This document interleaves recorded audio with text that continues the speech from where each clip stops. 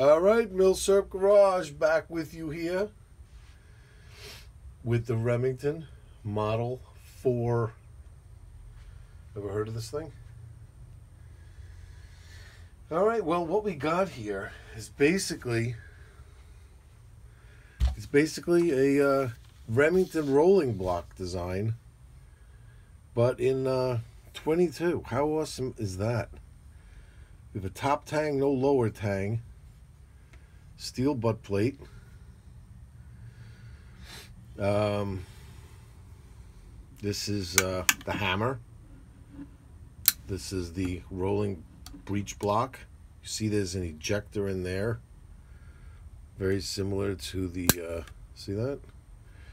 Very similar to the larger caliber rolling blocks. This is a takedown lever. Couldn't possibly be any simpler than that to have a takedown feature. Nice finely adjustable rear sight, octagon barrel, nice sleek forend here. Nice compact barrel, design, short barrel, compact design. Nice crown. And boom, there she is. So let's discuss a little bit about what was going on here. Look at this beautiful forged steel, this like tool steel receiver. Isn't that gorgeous? Man, these things were built good. Whew, they were not fooling around. So Remington, what were they doing back then? This thing, you could probably do an entire hobby's worth of research just on this one gun. They made them for so long. These were made from 1890 to 1933. This particular one, I called Remington and gave them the serial number, and they gave me a 1929 date. So this would be like towards the end of production. However, you can date them through certain features, and it's a little confusing. The serial number is on the barrel underneath here. So since this is an obvious takedown design, this receiver part, I mean, you saw how easy that comes apart. It'd be very easy to just put two different ones together. This thing's been around for so many years. I mean, since at least the 20s. Excuse me. So the 20s into the early 30s. So who knows what could have happened, through all that time. So if I'm dating it, if I'm giving Remington a serial number, I'm pretty much sure that the barrel is from 1929. The rest of it, this wood or the whole receiver, who knows? But let me give you some info on some of the different features it had and some of the history, and then we could use some of that to throw some dating in for potentially the receiver being a different date. But these were very pivotal in a few different ways. Number one, they were a design that was very unique in a certain way that I don't think any other rifle was like. And they also they have the distinction of probably being the first rifle ever chambered in a rimfire cartridge.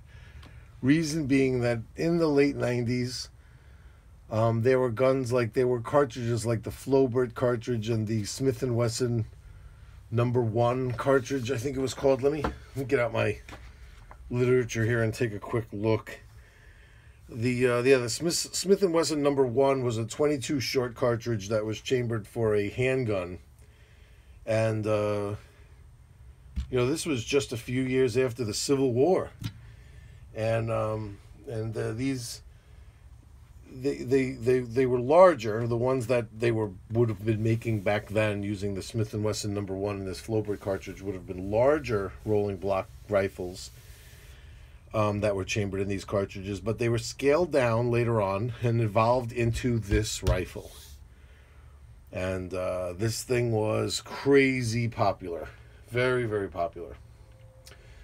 So the different types, the nearest I could tell just with my research, I really don't know much about these things. I bought this one kind of like not even knowing that these other styles were around, but I'm kind of glad I ended up where I ended up, because I think I would like this one the best. Now, the three different types are a solid frame, which did not obviously have a takedown feature. That was from 1890 to 1900. The takedown like this one with the lever, this lever here, was from 1901 to 1925. And that's when you say, like, hey, thought you said yours was from 1929. Hence the problem. Either the information that I'm getting, I did get it from a couple of different sources, but either that information is not correct, or Remington's is a little off, or it might actually both might be true. It could be that this receiver is older than the barrel. So the lever takedown 1901 to 1925. Then they changed this to a screw type, kind of like what we're more often seeing in like this, that we're more often seeing in this type of screw in the rifles that I've been featuring. By the way, this book, Walnut and Steel, by Bill Ward, it's awesome. Lots of nice pictures. I've been using it. Also, he came out with a second one, Walnut and Steel 2. Kind of like Jaws, but then more stuff. That's how much, very popular, that it actually necessitated a second book. Anyway, I'd like to give them props. Those books are not expensive. I think you could, each of them is under 20 bucks. And they're a wealth of information if you're into this stuff. So I hate to just show the pictures and do stuff like that without giving credit. Okay, so that was 1926 to 1933, the screw takedown. So the three different styles. Let's see, I don't really have this written down. Why didn't I write this down? Here's the three different styles, okay? One was a standard. This might be the standard style. Number two was what they called a Boy Scout model. This had a 28-inch barrel, an extended forend with a handguard, and a bayonet lug. And that was later called the military model. And I'm sorry, that was called the military model. And then there's a very rare version of the military model that was known as the cadet model, that had no handguard or bayonet lug, but the 28-inch barrel and the extended forend. Yeah. See, that gets all convoluted. You really gotta start looking around at pictures on these things and Googling and checking them out. But they were cheap. These things back then were $5, or they were $8, and they went down to $5. Just looking through here of the history. They were interesting in the respect that it basically was a little mini rolling block. These things were not a joke. You'd look at this and you'd say, oh, this is like a little rolling block toy. No. These parts here, you could look. These parts are not fooling around. Look at that. I showed you. Look at that ejector there is not kidding around. That will flick a 22 short brass 30 feet. That is some serious positive ejection there. There's that firing pin. And here's what's weird about these things. This is the odd claim to fame that these things have. They are the only rifle, the only firearm, except for like probably, I would say, rifles that fire from an open bolt position obviously do not fit into this distinction. But they are the only type of design where the breech locks after sear disengagement. Now what that means is that right now, let's say a round goes in there and now it's ready to fire. It's ready to fire, and at the moment that the sear disengages, but the hammer hasn't really fell yet, this will just flop open. This right here. At the moment that it disengages. Now, as it travels down and heads towards the firing pin, that's the firing pin right in there. as it heads down, it obviously locks. That's how these two pieces work together to make a very positive locking design. So you would think that a rifle where when you're pulling the trigger, the breech is not yet locked, and it kind of locks on the way towards actually firing, you'd be like, well, that would be a kind of like a dangerous design, because if things don't work right there, there's going to be an accident. It's actually one of the safest designs, where it's almost no chance of there being an accident. Because the only way that hammer is going to contact that firing pin is if it's all the way forward in front of, blocking very strongly and positively blocking the breech from opening. Awesome design. And where does this design come from? Well, this design comes from here. I mean, this is its pop. And, you know, you could look at it and see they were very proud of the original rolling block design, to not be screwing around. Now, this rifle right now is just a guest star here, but we will do, I never even did a video on this rifle. I think I did one when I first bought it, where it was, because it was in very, very bad shape. As you find these, they're usually very, very dirty. And this is the here's a book that you would use. This is George Lehman, Remington Rolling Block Military Rifles of the World. And this will break down for you some of the things, like in this, see this sight right here. It's like a special kind of sight. It shows how the extractor here, called the Days Patent Extractor. This is the extractor that this rifle has. There's a million different kinds of these things, these rolling blocks. These shorter ones. But this number 4, it's not in here because these are talking about military rifles. Now, again, it's the same thing. It's just a much larger, more robust design for centerfire cartridges, but same exact principles, following the same design. Awesome. And we will be back with this Remington rolling block for a video. It is just guest starring now, but I just wanted to show you how it fits in that family. This wasn't made as a toy. This wasn't made as a facsimile, as something to be like, you know, this was definitely made to be a smaller tool. It's like when you buy a screwdriver set, there's a small screwdriver and a big screwdriver. It's not like the small screwdriver is any less a screwdriver.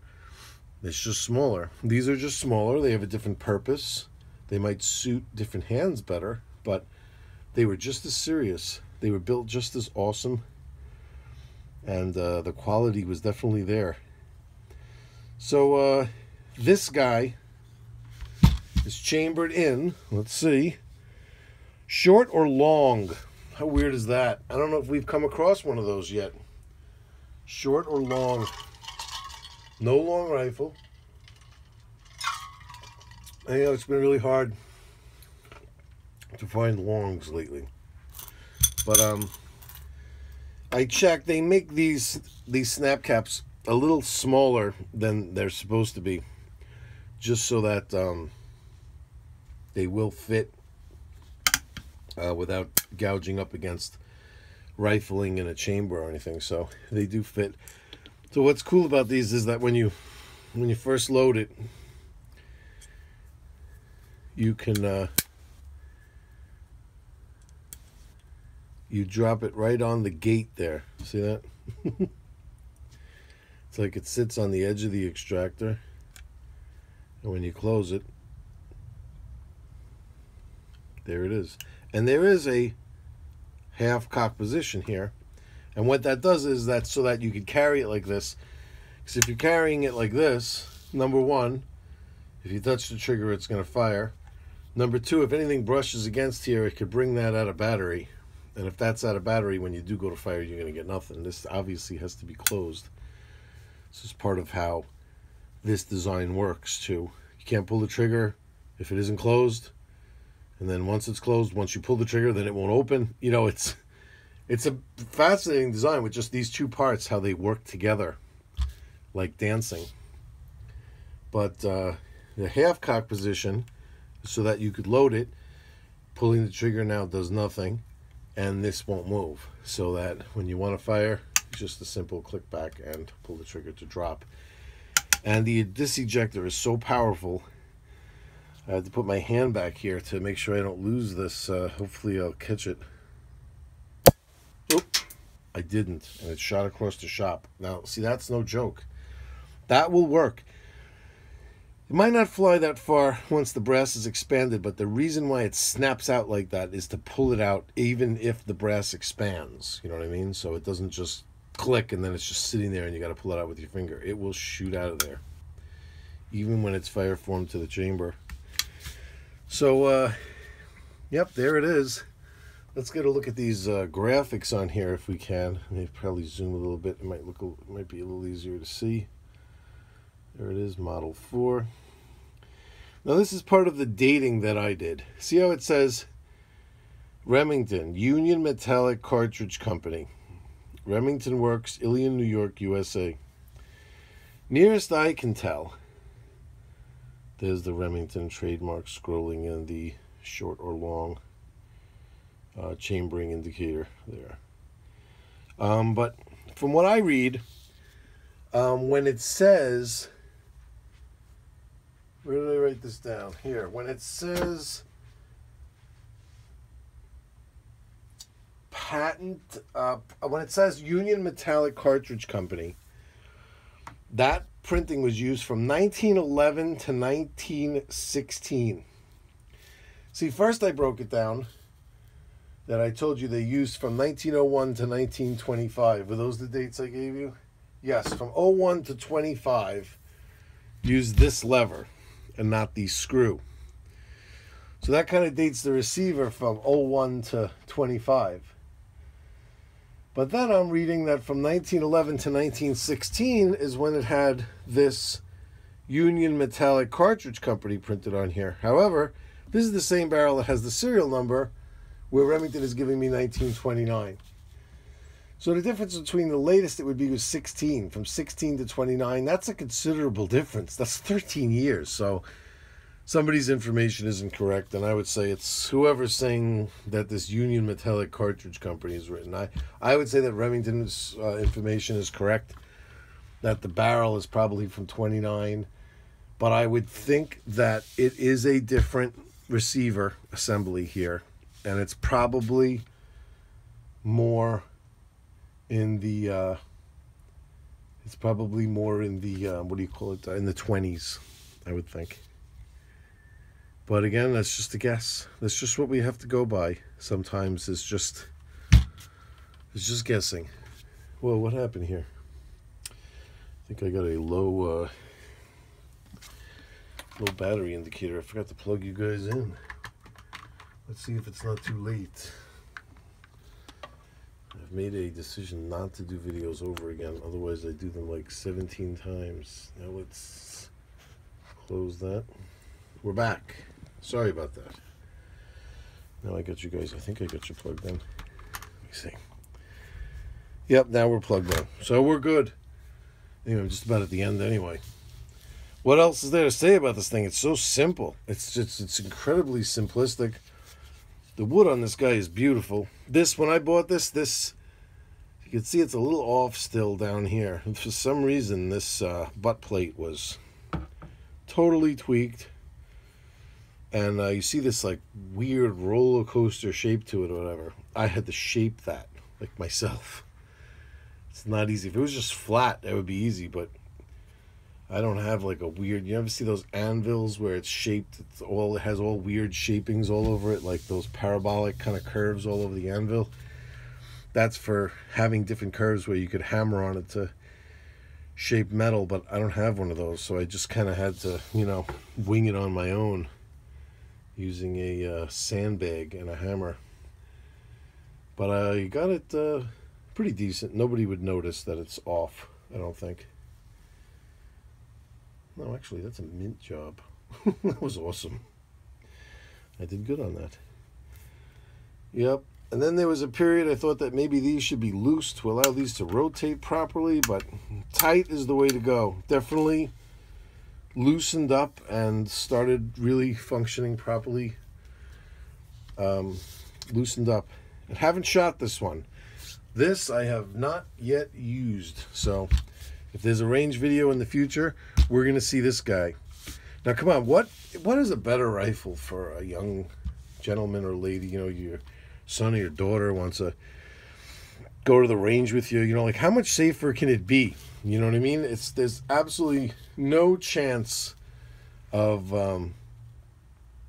anything rupturing in your face, only because just the nature of how this thing closes. A 22 short, there's no way, with this closed and that closed, there's no way a 22 short is going to break any of this. You know what I mean? I mean, definitely check it out really good, but this thing is strong enough to fire like handgun centerfire cartridges. I'm telling you, it's definitely that strong. And for like 22 shorts, this is definitely overkill. But that's exactly what you want. And you teach, you know, patience and marksmanship, because it takes a while to kick out the cartridge, put a new one in, close it, get reseated back onto your target again. You know, so semi-automatics are something that should be worked up to, you know what I mean, when you're first learning to shoot. And this would be a good way to really get your feet wet. Plinking forever. CB caps, CCI CB caps, one of those little metal, those steel things that spin around, a couple of those, and a decent sized backyard with some land that you own around it, and boom, you're ready to go. So anyway, there we go. Milsurp Garage is out, and we're coming back. What do we call? We want to leave these? We done with these 22s? Could we? You know, this was one of my favorites here. I could still feature a couple more, but I think you guys have had enough. The lawn looks really green. The weather looks really beautiful, and I guess we could say the nice weather's here, and it's time to branch out into some centerfire rifles. So here we go. Alert your friends. Let's see now. Let's see if the views, if I start doing some more popular centerfire rifles, let's see if the view count on these videos picks up. We'll do some like demographic studies. Let's see if we could raise our popularity to the channel just by featuring some more mainstream guns. And when I say mainstream, I'm just talking centerfire. We're definitely not going into ARs or anything here. I'm gonna feature the couple of rifles that you guys have been commenting about here and there, because it sounds like you were getting a little antsy. So I'm gonna take a look back through the comments and pull those out first. Maybe we'll do this Remington rolling block soon. So I don't want to put too much time between the. We'll do the Remington rolling block, and we'll feature this as a guest star. Yeah, that's what we'll do. We'll do that later in the summer. That'll be fun. I love the rolling block, though. That one's chambered in 7mm, by the way. And we will have fun with it. Anyway, so here we are. We're at the end of our 22 journey. I appreciate everyone that hung in there and the fans of these 22s. You guys were great. You guys were very understanding.